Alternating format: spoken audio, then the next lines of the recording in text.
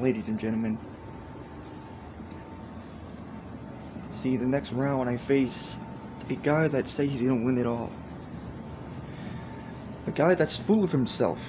A guy that thinks that he has a chance in hell in beating me. Let me tell you something, Ice Cube, Iceman, whatever you want to call yourself nowadays. I'm gonna go in that ring, show you why I'm the king of perfection, the golden standard, the golden opportunist, whatever you want to call me at this point. It doesn't matter, because every time when you mention KD, I'm always relevant, and I'm always gonna be the one on top of the whole industry in this wrestling organization. Yeah, I said it, organization. And when I do beat Iceman, put him out of his misery, and go to the next round, everyone's gonna understand why I'm the top priority of PCW.